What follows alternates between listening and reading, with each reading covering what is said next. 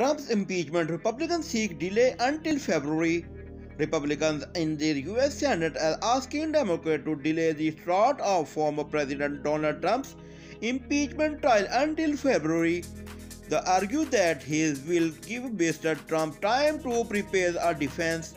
The House of Representatives last week charged Mr. Trump with inciting a deadly riot at the U.S. Capitol, paving the way for a Senate trial. If convicted, he could be barred from the future office. Top Senate Democrat Chuck Schumer is viewing the Republican request. Some Democrats back out a delay, saying it will give the Senate more time to confirm cabinet nominees, but others say a speedy trial is necessary to allow the country to move on.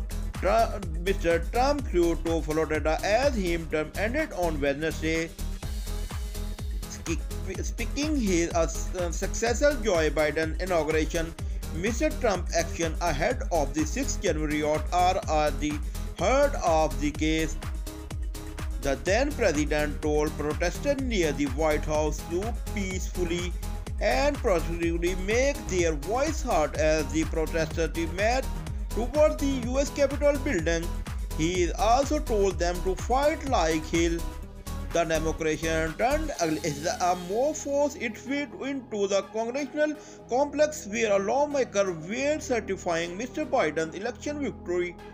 4 protesters and a Capitol Police officer died in Miami. A week later, Mr. Trump became the first U.S. president to be impeached twice. His trial in the Senate will be the only one ever to have taken place over a president has left office. Impeachment, the basis. What is impeachment? Impeachment is when a sitting president is charged with crimes. In this case, former President Trump is accused for having insider information.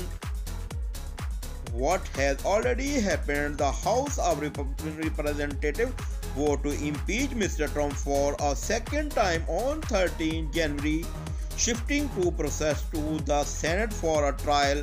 But that trial could not be carried out before he left office on 20 January.